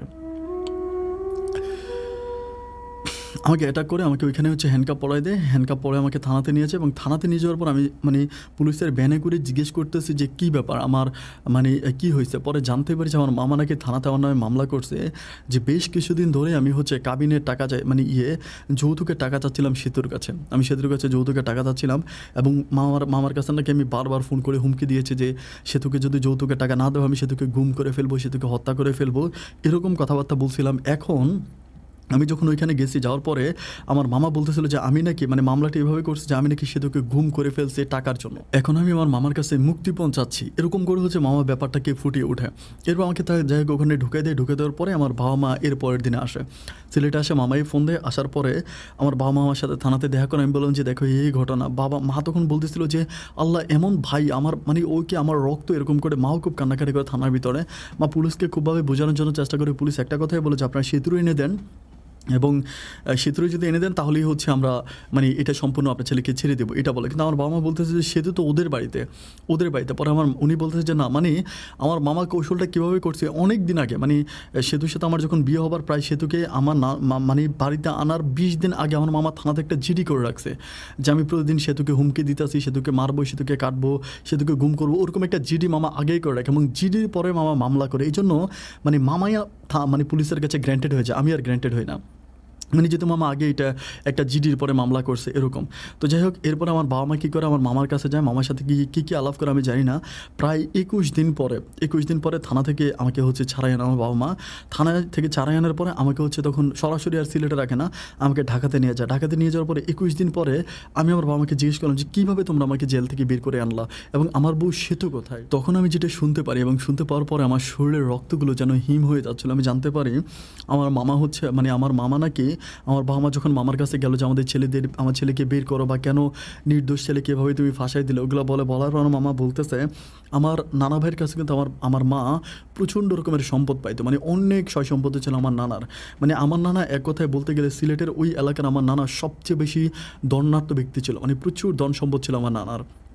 এরপরে আমার মামা নাকি বলতেছিল যে তোর যত স্থাবর যত কিছু তুই বাবার কাছে পাবি, তুই আমাকে না দাবি দিয়ে যাবি, যে তুই আর কোনো দিন কোনো কিছুর জন্য তুই আমাদের বাড়িতে আসবি না, না দাবি দিয়ে যাবি, না দাবি দিয়ে দিবি। এবং তুই এটাও এগ্রিমেন্ট করবি যে তুই মানে একে ছেড়ে দিবে, মানে আমার মেয়েকে ছেড়ে দিবে, আমার মেয়েকে টাকা দেওয়া লাগবে না, আমার মেয়ে তোর ছেলেকে ডিভোর্স করবে এবং 30 লাখ টাকাও আমি চাই না, 30 লাখ টাকাও দেওয়া লাগবে না, আমি আমার মেয়েকে দিয়ে ডিভোর্স করাবো। কিন্তু তুই এখানে লিখে দিতে হবে যে তুই কখন, মানে সমস্ত সম্পত্তি আমার মামার নামে লিখে দিতে হবে। এইটা হচ্ছে আমার মামা ফয়সালা করার পরে আমার বাবা মা চিন্তা করলো যে একটাই মাত্র ছেলে, আবার আমি যদি এরকম থানায় পড়ে থাকি, আমার ছোটো বোনটারও বিয়ের বয়স হয়েছে, আর ওই সম্পত্তির প্রতি তো মায়ের কোনোদিনও লোভ ছিল না, মা কখনোই এই সম্পত্তি দাবিও করে নাই, কোনোদিনও দাবি করে নাই। কিন্তু মামার ভিতরে অলওয়েজ এই ভয়টা কাজ করতো। মামা মনে করে আমি সেতুর সাথে সম্পর্ক তৈরি করছি শুধুমাত্র ওই সম্পত্তিগুলো নেওয়ার জন্য, এটা মামার মনের মানে ভ্রান্ত একটা ধারণা ছিল। এই জন্য আমার মা বলে যে আচ্ছা ঠিক আছে, সমস্যা নেই, তুই স্ট্যাম্প দলিল সব কিছু ঠিক কর, আমি সিগনেচার করে দিয়ে দেবো, এরপরেও তুই হচ্ছে আমার ছেলেকে বের করে দে। এরপরে আমার বাবা মা যখন হচ্ছে মানে না দাবি দিয়ে দেয় আমার নানা সমস্ত সম্পত্তি, এরপরে আমার মামা নিজেই সেতুকে বের করেন এবং সেতুর মাধ্যমে হচ্ছে ওইখান থেকে আমাকে মানে মুক্তি দেওয়া হয়। আমি যখন ঢাকাতে আসার পর আমি চিন্তা করি যে কোন দুনিয়াতে আমরা বসবাস করতেছি, এরা কি মানুষ নাকি অমানুষ, এরা কোন গ্রহের মানুষ।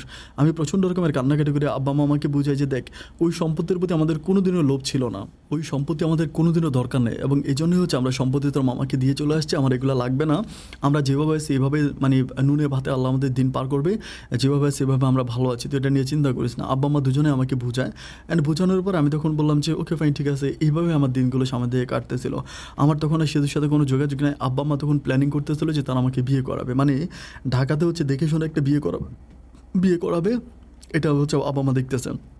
কিন্তু সেতুর সাথে আমার আর কোনো কথা নাই, আর কোনো যোগাযোগ নেই সেতুর সাথে। এভাবে প্রায় 20 থেকে 21 দিন পরে আমার নাম্বার একটা আননোন নাম্বার থেকে কল আসে পর আমি তখন কল রিসিভ করার পরে একটা মেয়ে আমাকে বলতেছে যে ভাইয়া আপনার সাথে আমি একটা কথা বলতে চাই, আমাকে এটা বলে। আমি বললাম যে কী কথা? তো বলে যে আপনি আমাকে একটা সত্য কথা বলবেন, এটা আমাকে বলে। আমি বললাম হ্যাঁ সত্য বলবো, মিথ্যে কেন বলবো। পরে বলে ভাইয়া এই যে সেতুর সাথে আপনার এই প্রেম ভালোবাসার সম্পর্কটা, মানে বা আপনি তাকে বিয়ে করছেন, সে আপনার বউ, আচ্ছা বিয়ে করার পর থেকে আপনি কি সেতুর মাঝে বিন্দুমাত্র কোনো অন্যায় পাইছিলেন বা কোনো অপরাধ পাইছিলেন? এবং সেতু কি আজ পর্যন্ত তার বাবা মায়ের কথায় আপনাকে ডিভোর্স করছে? ওরকম কোনো ডিভোর্স লেটার কি আপনি পাইছেন? আমি বললাম যে না, কোনো ডিভোর্স লেটার তো আমি পাই নাই, বা সে তো আমার সাথে কোনো ফল্টও করে নাই। তাহলে ওই মেয়েটা আমাকে বলতেছিল যে সেতু যদি আপনার সাথে কোনো ফল্টই না করবে, সেতু যদি আপনাকে নিজের ইচ্ছে ডিভোর্সে না করবে, তাহলে আপনি কেন সেতুকে এভাবে কষ্ট দিচ্ছেন? আমাকে ডাইরেক্ট এই মেয়ে প্রশ্নটা করে। আমি তখন বললাম যে আমি সেতুর মনে কষ্ট দিলাম, মানে আমি সেতুর সাথে কী করলাম? আমি তো কোনো অন্যায় করি নাই। পরে বলে কোনো অন্যায় করেন নাই, আপনি থানা থেকে বের হয়েছেন, কীভাবে বের করছে এগুলো কি জানেন? আমি বলি হ্যাঁ জানি। তো সেতুর বাবা মা হচ্ছে আমার বাবা মায়ের কাছ থেকে আমার নানার সমস্ত সম্পত্তি নিয়ে গেছে, এরপর আমাকে ছাড়ছে। বলে এগুলোর জন্য তো সেতুর বাবা দায়ী, সেতুর মা দায়ী, সেতু তো কোনো দোষ নাই। আপনি সেতুকে কেন নির্দোষ একটা মেয়েকে এভাবে কান্না করাইতে আছেন? ওর কান্নায় আসমান বাতাস ভেঙে পড়তেছে। ওকে প্রতিনিয়ত মারতেছে শুধুমাত্র আপনাকে ডিভোর্স করার জন্য। ও কিন্তু আপনাকে ডিভোর্স করতেছে না, ও বিষ খেতে রেজি আছে, ওর পায়ের মধ্যে শিকল বেঁধে ওকে রেখে দিয়েছে। আপনাকে এত ভালোবাসা, আপনি কেন থেকে এভাবে কষ্ট দিচ্ছেন? ওর কান্না দেখলে, ওর দেখলে আসমানটা যেন ভেঙে পড়ে। মেয়েটা আমাকে এইভাবে বলতেছে। আমি তখন বললাম যে বোন, তুমি যত কথাই বলো, আমি আর এটা নিয়ে সামনের দিকে যাব না, কারণ এটার জন্য আমি নিজে আমার পড়াশোনা হারিয়েছি, আমার নানার সমস্ত সয়-সম্পত্তি হারিয়েছি, আমার ইজ্জত সম্মান, আমার বাবার ইজ্জত সম্মান, আমি সব কিছু নষ্ট করেছি। আমি এই ব্যাপারটা নিয়ে আর কোনোদিন সামনের দিকে যেতে চাই না। মেয়েটা আমাকে বলে, ভাইয়া সেতু যদি আপনাকে না পায় তাহলে সেতু সত্যিই মরে যাবে, আপনি একটা বারের জন্য শুধু সেতুর সাথে কথা বলেন। আমি তখন বললাম যে ওর কোনো নাম্বার আমার কাছে নাই। বলে আমার কাছে আছে, নাম্বার নিয়ে যান। আমি বললাম না, আমার কোনো নাম্বার লাগবে না, আমি ওর সাথে কোনো কথাই বলবো না। একটা পর্যায়ে আমি তখন লাইনটা কেটে দিই। লাইনটা কেটে দেওয়ার পরে এবং ওই মেয়ের নাম্বারটা আমি সরাসরি ব্লক লিস্টে দিয়ে দিই। এভাবে দিন আর রাতগুলো কাটতে শুরু করে। একটা পর্যায়ে হচ্ছে আমার বাবা, ওনার এক পরিচিত কেমন জানি মামাতো ভাই হয় দূর সম্পর্কের, ওই লোকের সাথে কথাবার্তা বলার পর ওই অফিস আমার হচ্ছে একটা চাকরি হয়, ওইটা একটা নন গভর্নমেন্ট মানে অফিস ছিল আর কি, মানে বেসরকারি চাকরি হয়। ওখানে মোটামুটি স্যালারি অনেক ভালো, অফিসিয়ালি কাজ। আমি ওখানে জয়েন করে ওখানে চাকরি করতেছি, খুব ভালোভাবেই দিনগুলো কাটতেছে, মানে কোনো প্রবলেম নাই। এভাবেই দিনগুলো কাটতে কাটতে একটা পর্যায়ে তখন আমি ফেসবুকের মধ্যে একটা ছোট্ট স্ট্যাটাস দেখতে পাই আর কি, হয় না যে মানে 40-45 মিনিটের যে ছোটো স্ট্যাটাসগুলো, ওরকম একটা স্ট্যাটাসে আমি এসে দেখতেছি যে সে তো এরকম করে করে হাত কাটতেছে আর বলতেছে যে, মানে আমাকে চিৎকার করে বলতেছে যে হাবিব তুই কোনোদিনও সুখী হতে পারবি না, হ্যাঁ আজ আমি হাত কাটতেছি, কাল আমি গলা কাটবো, এরকম করে মানে প্রচুর হাত কাটতেছে। এরকম করে ভিডিওটা মানে প্রচুর ভাইরাল হয় ওই সময়, মানে একদম সবার মানে মোটামুটি হাতে হাতে পৌঁছায়। আমি তখন বললাম যে কী রে, ও এরকম পাগলামি কেন করতেছে? এরপরে আমি পুনরায় ওই মেয়ের নাম্বারটা আবার আনব্লক করে আমি ওই মেয়েটাকে ফোন করে বললাম যে আমাকে তুমি সেতুর নাম্বারটা দাও, আমাকে কল দিই। এরপর আমি আমাকে সেতুর নাম্বার দেবো, তুমি সেতুকে কল দিলে ও তখন মানে কলটা রিসিভ করে কেমন জানি একটু অন্যরকম মানে কান্নাকাটি করে আর কি, মানে খুব কান্নাকাটি করে। আমি তখন বললাম যে কী হয়েছে, কান্নাকাটি করতেছো কেন? আমাকে বলতে যে কান্না ছাড়া আমার জীবনে কী বা আছে তুমি বলো। আমি বললাম যে কেন এখন কান্না করতেছো? আমাকে বলে যে তুমি বলো না আমি দোষটা কোথায় করেছি, আমি তো অন্য অন্যায় করি নাই, আমি তো তোমাকে ভালোবেসেছি এবং যা করছি তোমাকে পাওয়ার জন্যই করেছি, তোমার হাত ধরে আমি পালায়েও পর্যন্ত গেছি, আমার তো কোনো দোষ নেই, তাহলে তুমি আমাকে কেন কষ্ট দিচ্ছ? আমি বলি তোমার দোষ একটাই, তুমি তোমার দুষ্ট বাবা মায়ের প্রতি ইমোশন দেখাইছো, আবেগ দেখাইছো, এটার জন্য আজকে আমার এই অবস্থা, আমি তোমাকে ঘৃণা করতেছি। আমাকে বলে যে পৃথিবীতে একটা কথা তুমি স্পষ্ট মনে রেখো, বাবা মা যতই খারাপ হোক সন্তানের কাছে তার বাবা মা কখনো খারাপ হয় না। আমার দৃষ্টিতে আমার বাবা মা যদিও তোমার দৃষ্টিতে খারাপ ছিল, আমার দৃষ্টিতে তো তারা আমার বাবা মা, তাদের রক্ত আমার শরীরে বইতেছে, আমি তাদের সাথে কীভাবে বেইমানি করি, আমি তাদের সাথে কথা বলতে, তাদের সাথে যোগাযোগ করছি, এটার জন্য আমি তোমার কাছে সরি বলতেছি। এখন তুমি বলো আমি কী করতে পারি? আমি তখন বললাম যে তুমি যেটা করবা, তুমি যদি করতে চাও তাহলে আমি তোমাকে রিকোয়েস্ট করতেছি, তুমি একটা কাজ করো, তুমি আমাকে হচ্ছে ডিভোর্সটা করে দাও, তুমি ডিভোর্সটা করে দিলে আমি একটা বিয়ে করতে পারবো, আমার একটা বিয়ে করা খুব জরুরি। ও তখন খুবভাবে কান্নাকাটি করতেছে, আমাকে বলছে তুমি অ্যাটলিস্ট আমার সাথে এই বেমানিটা করতে পারো না, আমি তোমার সাথে কোনো অন্যায় করি না, আর তুমি যদি বিয়ে করেই ফেলো, আমার বাবা মা তোমার জন্য যতটা খারাপ হয়েছে আমি তোমার জন্য তার চেয়ে আরও বেশি খারাপ হব, আমি তোমাকে 14 শিখের ভাত খাইয়ে ছাড়বো, আমি তোমার প্রথম বউ, আমি তোমাকে ডিভোর্স কোনোদিনও করবো না। আমি তখন বললাম যে এভাবে হতে পারে না, কারণ দেখো আমার তোমাদের সাথে আর যাবে না, আমি এই ব্যাপারটা নিয়ে সামনে যেতে চাই না। আমাকে বলে যে ঠিক আছে যেতে চাও না তো তুমি যেটা পারো তুমি সেটাই করো, আমি কখনো তোমাকে ডিভোর্স করবো না। পরে এটা বলে সে লাইনটা কেটে দেয়। আমি তখন চিন্তা করতেছি আমি কী করবো, আমি এখন পুনরায় আবার বিয়ে করতে গেলে আমি পারতেছি না, কারণ প্রথম বউয়ের অনুমতি ছাড়া দ্বিতীয় বিয়ে করা যাবে না, আর ওকে আমি তো ছাড়তে পারবোই না কখনো, কারণ 30 লক্ষ টাকা কাবিন, আমার তো 30 টাকা আমার পকেটে, আমি কীভাবে ওকে হচ্ছে তালাক করবো? আমি তখন প্রচণ্ড রকমের টেনশানে পড়ে যাই। এরপরেই এভাবে টেনশন করতে করতে একটা সময় রাত হয়ে যায়। রাত হয়ে যাওয়ার পরে রাত ঘুরতে মনে হয় 9টার মতো বাজে। ওই সময় ওই মেয়েটা মানে সে তোর বান্ধবীটা আমাকে কল দিয়ে বলতেছে যে হাবিব ভাইয়া আপনার রাস্তা সম্পূর্ণ ক্লিয়ার হয়ে গেছে, মানে আপনি আর চিন্তা করতে পারেন, এবার আপনি আপনার মতো করে বিয়ে করে ফেলতে পারেন, আমাকে এটা বলে। আমি বললাম যে বিয়ে করে ফেলতে পারে মানে কী হয়েছে আমাকে বলো। পরে বলে আপনি যেটা চাইছেন সেটাই হয়েছে। আমি তখন বললাম যে আরে আমি চাইছি কি, আমাকে এটা বলো। বলে সেতু আর নাই। আমি তখন বললাম যে সেতু আর নাই মানে এটা কী কথা বলতেছো, তুমি কি পাগল হয়ে গেছো নাকি? বলে হ্যাঁ সেতু আর নাই বললেই চলে। আমি বললাম মানে কি, সেতু মারা গেছে এটা বলি? পরে বলে মারা যায়নি তবে মারা যাবে। আমি বললাম মানে কোথায়? বলে সেতু হসপিটালে আছে। আমি বললাম কেন? পরে বলে ও বিষ খাইছে। আমি বলি কখন? বলে আজকে দুপুরবেলা এই বিকালবেলায় আপনি ওর সাথে ফোন লাইন কাটার পর ওর বাবা মাকে খুব মারছে, আপনার সাথে কেন কথা বলছে এটা নিয়ে মারছে, এবং মারার পরে ও হচ্ছে বিষ খাইছে, এবং ও হচ্ছে ওসমানী মেডিকেলে আছে, হয়তো ডাক্তার বলতেছে বাঁচবে না, খুব খারাপ অবস্থা। আমার বুকটা তখন হঠাৎ করে কেঁপে ওঠে, চোখটা বন্ধ করে আমি তখন নিজেও চিন্তা করতেছি আসলেই তো ঠিক, কারণ সেতুর তো কোনো দোষ নাই, কারণ আমার এই সম্পর্কটার জন্য যদি কেউ অন্যায় করে থাকে আমার মামা মামি করেছে, কিন্তু সেতু তো কোনো অন্যায় করে নাই, সেতুর তো কোনো দোষ নাই। আমি তখন মানে প্রচণ্ড রকমের মানে বিবেকে পড়ে যায় যে আমি কী করব। আমার কয়েকটা বন্ধুবান্ধব আছে, তাদের সাথে ব্যাপারটা নিয়ে আলাপ করি, তারা সবাই আমাকে বলে যে দেখ মেয়েটার কোনো দোষ নাই, তুই শুধু শুধু মেয়েটাকে এইভাবে কষ্ট দিতে পারিস না, মেয়েটাকে এইভাবে কষ্ট দেওয়ার রাইটস তোর নাই, কারণ এই মেয়েটা তোকে পছন্দ করে, তোকে ভালোবাসে এবং ভালোবেসে মেয়েটা তোর জন্য অনেক ত্যাগ স্বীকার করেছে। এত কিছু হয়ে যাওয়ার পরে মেয়েটাকে তুই এভাবে কষ্ট না দিয়ে দেখ তুই এটার কোনো একটা অন্য কোনো একটা ওয়ে খুঁজে বের করতে পারিস কিনা। আমি তখন বললাম যে অন্য ওয়ে আমি কী খুঁজে বের করবো, আমার মাথায় তো কোনো কিছু আসতেছে না। তো সবাই আমাকে বলতেছিল যে তুই অন্তত ওর সাথে একটাবারের জন্য দেখা করতে চা। তো ওদের সাথে কথাবার্তা বলতে বলতে রাত তখন প্রায় 12:30টার মতো বেজে গেছে। তো আমার একটা বন্ধু আছে, ও আবার মানে ওর বাবা আবার পুলিশে চাকরি করে ঢাকাতে। ও আমাকে বলে যে দেখ তুই আমাকে নিয়ে সাথে করে চল, মানে সিলেটের কেউ আমার কোনো ক্ষতি করতে পারবে না, আমি প্রয়োজনে বাবার প্রটোকল নিয়ে যাব। এরপর আমার ওই বন্ধুর বাবার সাথে কথাবার্তা বলে ওর বাবা মনে হয় কোনো সিলেটের কোনো পুলিশের বা কারো নাম্বার ওকে দেয় যে তুই বিপদে বলে এই নাম্বারে কল দিবি। এরপরে আমি আমার ওই বন্ধুকে নিয়ে হচ্ছে ওসমানী মেডিকেলে আসি, এবং আসার পর আমি দেখেছি আমার মা মামি দুজনেই আছে এবং সেতুর অবস্থা খুবই খারাপ, মানে সেতু চোখ মেলতে পারতেছে না। তো আসার পর মা মামি দুজনেই কান্নাকাটি করে আমার হাতে পায়ে ধরে যে আমরা বুঝতে পারি নাই, মানে আবারও সে আগের মতো অভিনয়। তা আমি তো ওদের অভিনয় বুঝি, আমি ওদের অভিনয় আর মন গলতেছে না।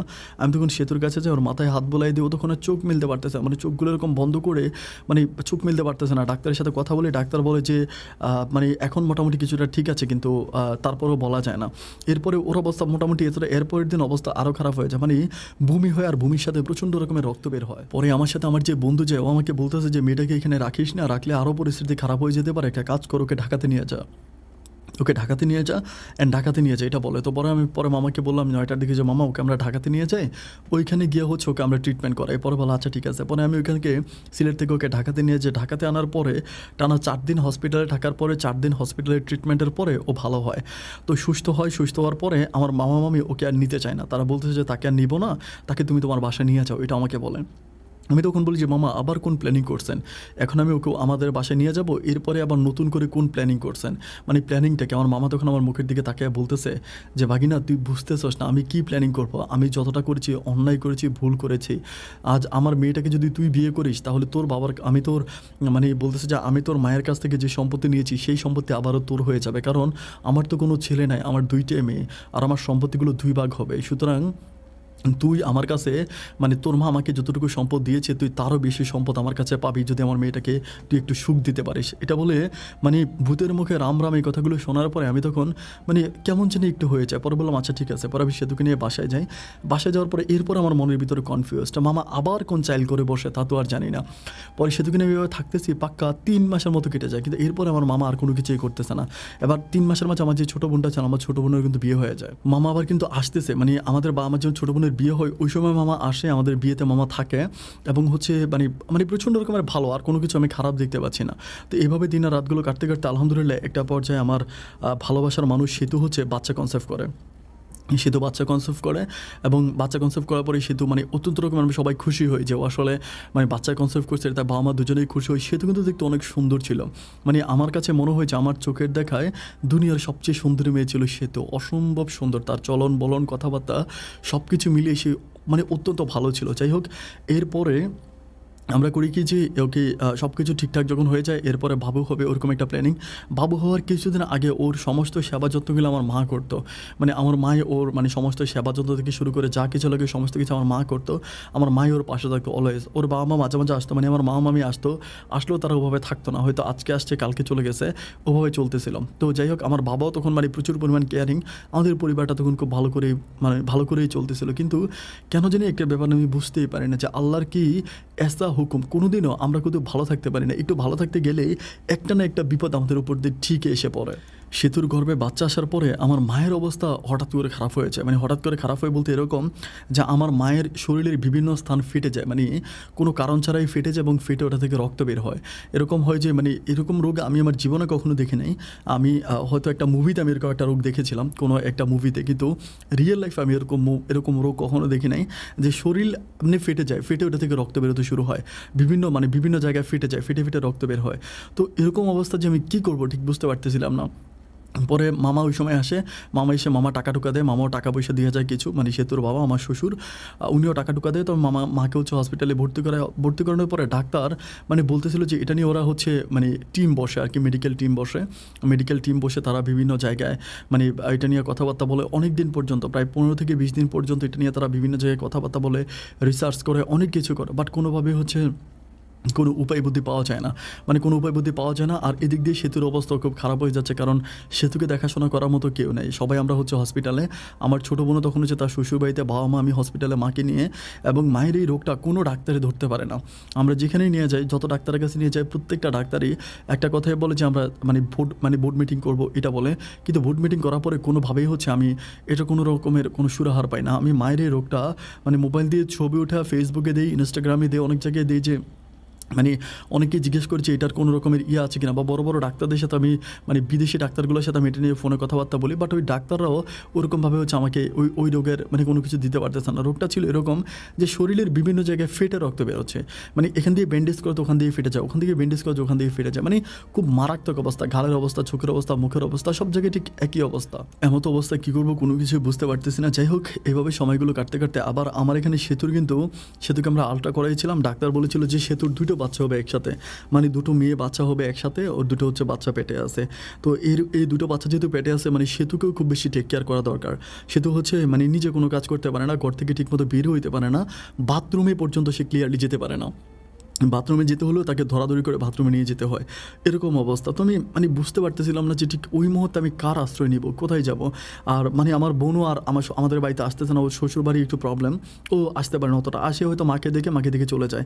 এভাবে দিন আর রাতগুলো কাটতে কাটতে একটা পর্যায়ে হলো কি যে একদিন রাতের বেলায় আমি তখন মানে বাসায় আসি আর কি, আমি খুব টায়ার্ড ছিলাম আর কি, একে তো অফিস করা লাগতেছে, আবার হসপিটালে মায়ের পিছনে দৌড়াচ্ছি, আবার ঘরে আসার পরে সেতুর সেবা যত্ন করতেছে, মানে সব কিছু মিলে আমি আর পারতেছিলাম না, খুব টায়ার্ড হয়ে গেছিলাম আর কি।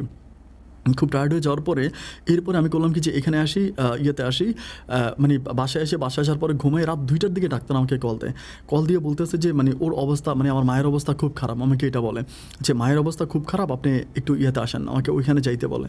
তো আমি তখন মানে ওই রাতে কিন্তু আমার সেতুর অবস্থা খুব খারাপ ছিল, মানে সেতুও সারা রাত হচ্ছে শরীর ব্যথা বলে চিল্লাইছিল, মানে কান্নাকাটি করতেছিল। এরপর আবার সেতুকে একটা তাবিজ দেওয়া হয়েছিল, হুজুরের একটা তাবিজ এনে, ওই তাবিজটাও নাকি সেতু কীভাবে মানে মেয়াদ নষ্ট করে ফেলছে এভাবে যে পাশের ঘরে নাকি, মানে আমাদের পাশের বিল্ডিং হচ্ছে এক মহিলা মারা গেছিলো, তো ওই মহিলাকে সে তো দেখতে গেছিলো। তো দেখতে যাওয়ার পরে ওই দিনের ঘটনায় আর কি, মহিলাটাকে দেখতে যাওয়ার পরে হাতে যে তাবিজ ছিল, ওই তাবিজের মেয়াদ নাকি, মানে আমি জানি না, মানে ওই সেতুর মুখে শুনেছিলাম যে কোনো পোয়াতির যদি কখনো কোনো তাবিজ নিয়ে কোনো মুদ্রার দেখতে চায়, লাশ দেখতে যায়, তাহলে নাকি হয়ে যায়, মানে ওই তাবিজের নাকি গুণাগুণ নষ্ট হয়ে যায়, এটা সেতু বলছিল।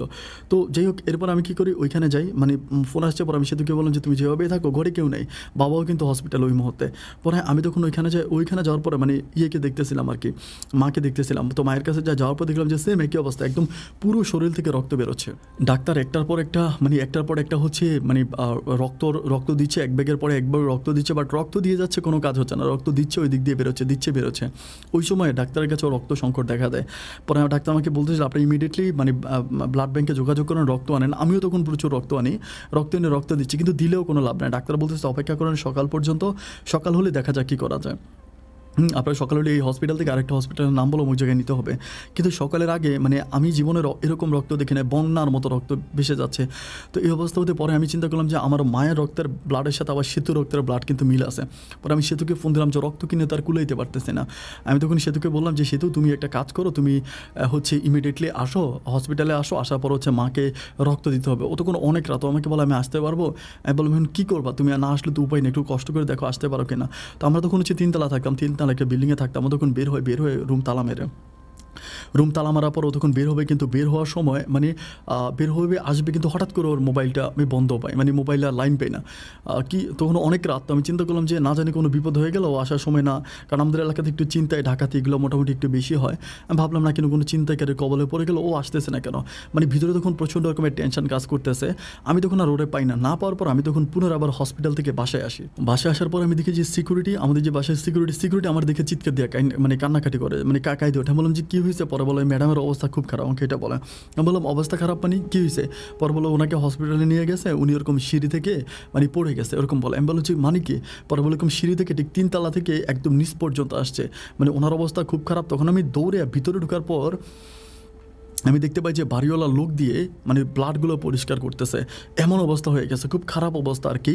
মানে এরকম যে মানে পায়খানা পর্যন্ত করে দিছে লাস্ট পর্যন্ত, এমন অবস্থা মানে আমি দেখতেছিলাম। পরে আমি কী করলাম কিছুই বুঝতে পারি, বলো কোন হসপিটালের নাম বলি। আমি তখন ওই হসপিটালে যাই এবং হসপিটালে গেটে যাওয়ার পর আমি বললাম যে আমার অমুক রোগী কোন মানে কোন বেডে আছে এটা জিজ্ঞেস করি রিসিপশনে জিজ্ঞেস করার পরে বলতেছে যে ওরা বলতেছে ওই বেডে আছে, আমাকে বেডের নাম বলে। আমি তখন বেডে ঢুকবো, ঠিক গেটে ঢুকার মানে গেটে ঢুকবো, বেডের যে গেট আর কি, রুমের যে গেট, ওই দরজার ভিতরে যাওয়ার পরেই হচ্ছে ডাক্তার বেরোচ্ছে। মানে ডাক্তারকে জিজ্ঞেস করলাম যে ডাক্তার কী অবস্থা ওর, তো মানে কী অবস্থা আমার ওয়াইফ। পরে বলে যে আপনি অনেক লেট করে ফেলছেন, উনি তো আর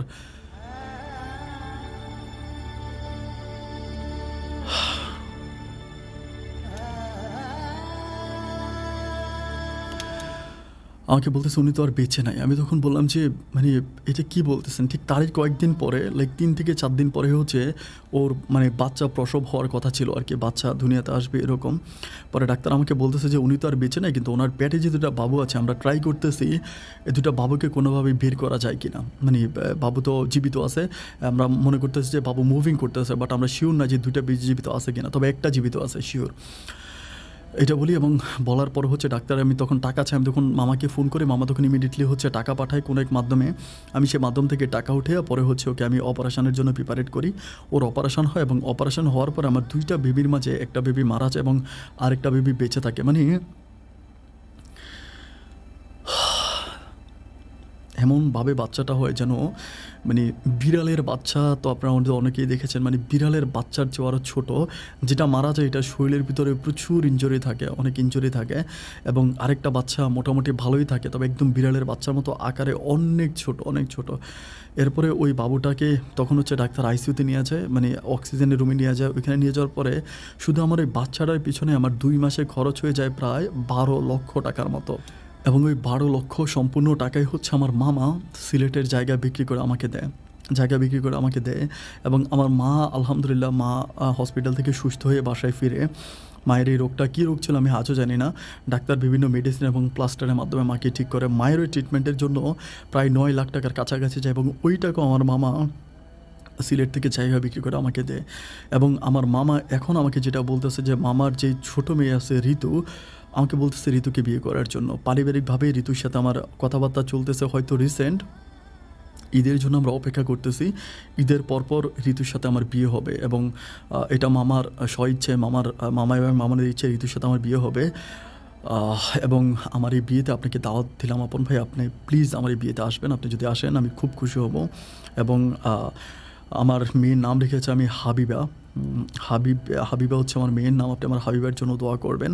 এবং অবশ্যই আমার বাবুটা আপনার স্টোরিগুলো, মানে ছোটো মানুষ তো, এরপরও কানের কাছে যখন আপনি স্টোরিগুলো চালাই দিয়ে তখন ও মানে কান্না করার সময় স্টোরি চালাই দিলেও ঘুমায় যায়। মানে আমার কাছে মনে হয় আমার চেয়েও আপনার অনেক বড় একজন শ্রোতা। সো আপন ভাই প্লিজ আপনি আমার বিয়েতে আসবেন, এই হচ্ছে আমার ঠিকানা। আর আপনি অনেক ভালো থাকবেন, আপনার জন্য শুভকামনা। প্লিজ সবাইকে বলবেন যেন আমার ভালোবাসার মানুষ এবং আমার বউ সেতুর জন্য সবাই দোয়া করে। আপন ভাই আসসালামু আলাইকুম।